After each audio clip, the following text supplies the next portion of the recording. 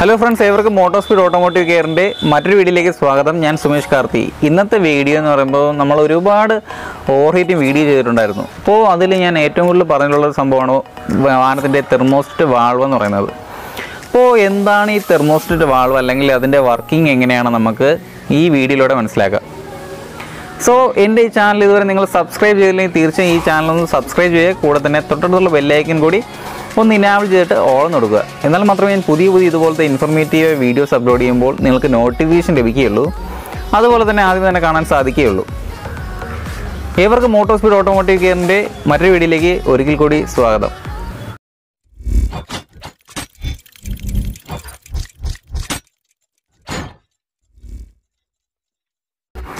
So ഇന്നത്തെ video എന്ന് പറയുന്നത് തെർമോസ്റ്റാറ്റ് വാൾവ് എന്താണെന്നും അതിൻ്റെ വർക്കിംഗ് എങ്ങനെയാണെന്നും മനസ്സിലാക്കാൻ വേണ്ടിയിട്ടുള്ള വീഡിയോ ആണ് ഇന്നത്തെ വീഡിയോ.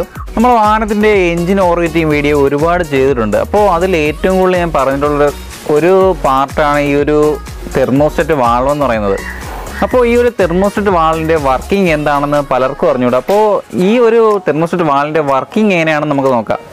അപ്പോൾ അതിന് മുമ്പായിട്ട് തെർമോസ്റ്റാറ്റ് വാൾവ് എന്താണെന്നും അത് എങ്ങനെയാണെന്ന് നമുക്കൊന്ന് ജസ്റ്റ് ഒന്ന് നോക്കിയിട്ട് ആ ഒരു വർക്കിംഗ് എങ്ങനെയാണെന്ന് നമുക്ക് നോക്കാം. അപ്പോൾ ഇതാണ് ഞാൻ പറഞ്ഞ ഈ ഒരു തെർമോസ്റ്റാറ്റ് വാൾവ് എന്ന് പറയുന്നത്. അപ്പോൾ ഈ ഒരു വാൾവിൻ്റെ വിലയെന്ന് പറയുന്നത് 275 രൂപയാണ് ഈ ഒരു തെർമോസ്റ്റാറ്റ് വാൾവിൻ്റെ വിലയെന്ന് പറയുന്നത്.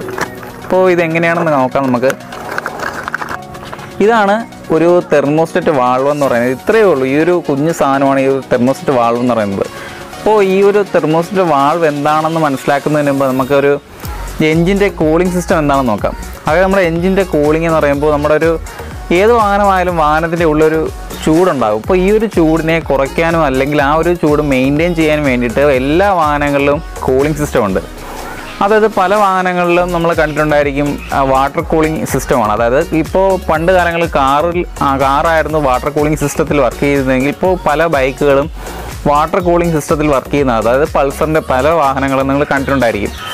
ഇപ്പോൾ NS അങ്ങനെ പല വാഹനങ്ങളും ഈ ഒരു വാട്ടർ കൂളിംഗ് സിസ്റ്റത്തിലാണ് വർക്ക് ചെയ്യുന്നത്. പിന്നെ പല ബൈക്കുകളും എയർ കൂൾഡാണ്. അതായത് നമ്മുടെ ആ ഒരു വാഹനത്തിൻ്റെ എൻജിൻ്റെ മേളിലായിട്ട് കുറേ ഫിൻസ് കാണും. അപ്പോൾ ഈ ഒരു ഫിൻസ് വഴി വാഹനത്തിൽ നമ്മൾ മൂവ് ചെയ്യുമ്പോൾ ഈ ഒരു ഇതിൻ്റെ ഇടയിൽ കൂടെ എയർ പാസ് ചെയ്യുമ്പോൾ അതിൻ്റെ എൻജിൻ്റെ ചൂട് കുറയ്ക്കുന്നു. അപ്പോൾ ഈ ഒരു ചൂട് കുറയ്ക്കാനും അതിൻ്റെ ഒരു ചൂട് മെയിൻറ്റെയിൻ ചെയ്യാൻ വേണ്ടിയാണ് ഈ ഒരു കൂളിംഗ് സിസ്റ്റം ഉപയോഗിക്കുന്നത് തന്നെ. അപ്പോൾ അങ്ങനെ ഒരു കൂളിംഗ് സിസ്റ്റമാണ് വാട്ടർ കൂളിംഗ് സിസ്റ്റം. ഈ ഒരു സിസ്റ്റത്തിലാണ് ഈ ഒരു തെർമോസ്റ്റാറ്റ് വാൾവ് വരുന്നത്. അപ്പോൾ അതായത് ഈ ഒരു വാഹനത്തിൻ്റെ എൻജിൻ്റെ ഉള്ളിൽ കുറച്ച് കൂളൻറ്റും കാര്യങ്ങളാണ്. ഈ ഒരു കൂളൻറ്റിൻ്റെ കറക്റ്റ് ടെമ്പറേച്ചർ മെയിൻറ്റെയിൻ ചെയ്യണം. ഈ ഒരു 80-85 ഡിഗ്രി സെൽഷ്യസിലെത്തുമ്പോൾ ആ ഒരു ടൈമിൽ മാത്രമേ ഈ ഒരു വാൾവ് ഓപ്പൺ ചെയ്യുകയുള്ളൂ. അതായത് ആ വാഹനത്തിൻ്റെ എൻജിൻ്റെ ആ ഒരു വെള്ളത്തിൻ്റെ ചൂട് ഈ ഒരു മെറ്റലിൽ തട്ടുമ്പോൾ മാത്രമേ ഈ ഒരു വാൾവ് ഓപ്പൺ ചെയ്തിട്ട് ആ ചൂടുള്ള ഈ ഒരു കൂളൻ്റ് നേരെ വാഹനത്തിൻ്റെ റേഡിയേറ്ററിൽ എത്തുന്നു. റേഡിയേറ്ററിൽ എത്തുമ്പോൾ തന്നെ ഈ ഒരു വാഹനത്തിൻ്റെ റേഡിയേറ്റർ ഫാൻ ഓട്ടോമാറ്റിക്കായിട്ട് ഓൺ ആവുകയും ഈ ചൂടായിട്ടുള്ള ഈ കൂളൻറ്റിനെ തണുപ്പിക്കുകയും ചെയ്യുന്നു. അതേസമയം ഈ ഒരു റേഡിയേറ്ററിലുള്ള ഈ ഒരു നേരത്തെ ഉള്ളൊരു തണുത്ത ഈ ഒരു കൂളൻ്റ് നേരെ എൻജിൻ്റെ ഉള്ളിലേക്ക് എത്തുന്നു. ഇതൊരു സർക്കുലേറ്റ് ചെയ്തുകൊണ്ടിരിക്കുന്നത്. അതായത് ഈ ഒരു പ്രോസസ്സ് എന്ന് പറയുന്നത് സർക്കുലേഷൻ പ്രോസസ്സാണ്. അപ്പോൾ ഈ ഒരു പ്രോസസ്സിൽ നമുക്ക് ഇത് സർക്കുലേറ്റ് ചെയ്തുകൊണ്ടിരിക്കുക. അതായത് ചൂടായ ഈ കൂളൻ്റ് നേരെ റേഡിയേറ്ററിൻ്റെ ഉള്ളിൽ എത്തുകയും അതുപോലെ തന്നെ ഈ റേഡിയേറ്ററിലുള്ള കൂളൻ്റ് നേരെ എൻജിൻ്റെ ഉള്ളിലേക്ക് എത്തുകയും ചെയ്യും.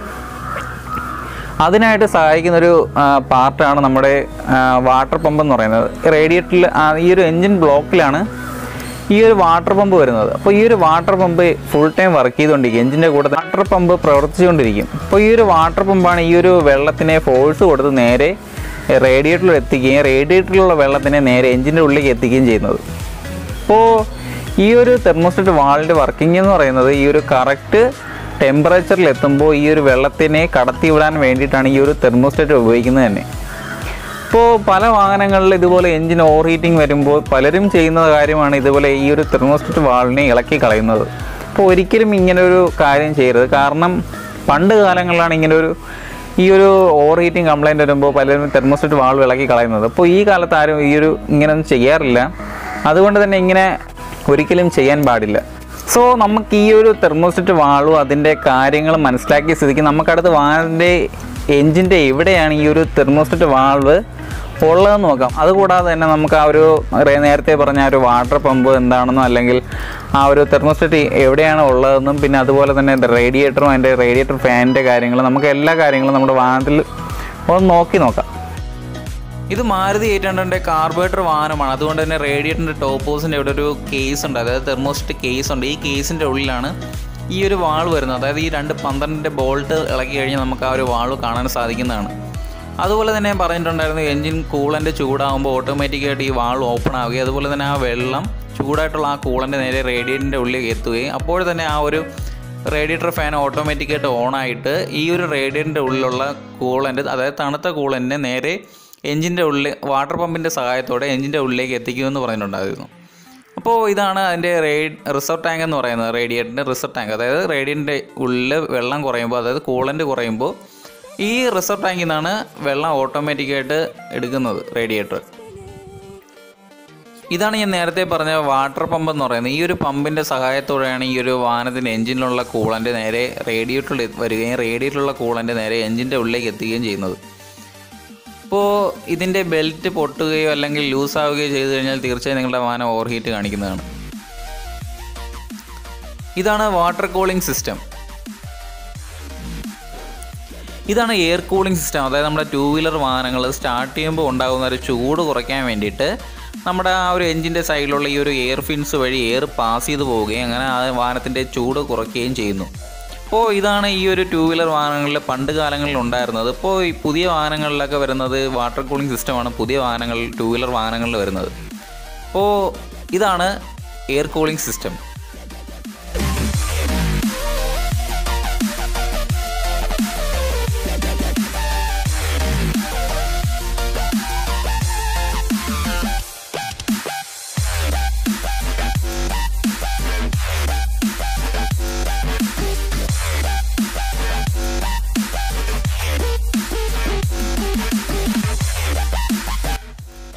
അടുത്തിട്ട് നമുക്ക് കാണാൻ പോകുന്നത് നമ്മുടെ തെർമോസ്റ്റാറ്റ് വാൾവിൻ്റെ വർക്കിംഗ് ആണ്. അതിനായിട്ട് ഞാൻ ഒരു ചെറിയൊരു പാത്രത്തിൽ കുറച്ച് ചൂടുവെള്ളത്തിൽ ഈ ഒരു വാൾവ് മുക്കിയിട്ടിരുന്നു. അപ്പോൾ ആ ഒരു ടൈമിൽ ഈ ഒരു വാൾവ് ഓപ്പൺ ആവുകയും അപ്പോൾ നിങ്ങൾക്ക് കാണാൻ സാധിക്കും ഇപ്പോൾ ഒരു വാൾവ് ക്ലോസ് ആയിട്ട് വരുന്നത്. അതായത് ആ ചൂടുവെള്ളത്തിൽ മാറിയപ്പോഴാണ് വാൾവ് ക്ലോസ് ആയിട്ട് വരുന്നത്.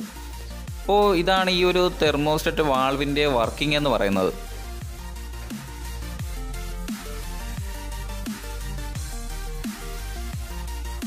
നിങ്ങൾക്ക് ഈ ഒരു ചെറിയൊരു വീഡിയോ ഇഷ്ടമായെങ്കിൽ തീർച്ചയായും ഈ വീഡിയോ ലൈക്ക് ചെയ്യുക. നിങ്ങളുടെ അഭിപ്രായങ്ങളും നിർദ്ദേശങ്ങളും അതിപ്പോൾ നെഗറ്റീവായാലും പോസിറ്റീവായാലും ഈ ചാനലിനെ കുറിച്ചുള്ള അഭിപ്രായം അതുപോലെ തന്നെ ഈ വീഡിയോയെക്കുറിച്ചുള്ള അഭിപ്രായം തീർച്ചയായും കമൻറ്റ് ബോക്സിൽ കമൻറ്റായി രേഖപ്പെടുത്തുക. അതുപോലെ തന്നെ നിങ്ങൾ എൻ്റെ ഈ ചാനൽ ആദ്യമായിട്ടാണ് കാണുന്നതെങ്കിൽ തീർച്ചയായും ഈ ചാനൽ സബ്സ്ക്രൈബ് ചെയ്യുക. കൂടെ തന്നെ തൊട്ടടുത്തുള്ള ബെല്ലൈക്കൺ കൂടി ഒന്ന് ഇനാബിൾ ചെയ്തിട്ട് ഓൾ കൊടുക്കുക. എന്നാൽ മാത്രമേ ഞാൻ പുതിയ ഇതുപോലത്തെ ഇൻഫോർമേറ്റീവ് വീഡിയോസ് അപ്ലോഡ് ചെയ്യുമ്പോൾ നിങ്ങൾക്ക് നോട്ടിഫിക്കേഷൻ ലഭിക്കുകയുള്ളൂ. അതുപോലെ തന്നെ ആദ്യം തന്നെ കാണാൻ സാധിക്കുകയുള്ളൂ. വീണ്ടും മറ്റൊരു വീഡിയോയുമായി കാണാമെന്ന പ്രതീക്ഷയിൽ it's me Sumesh Karti signing off.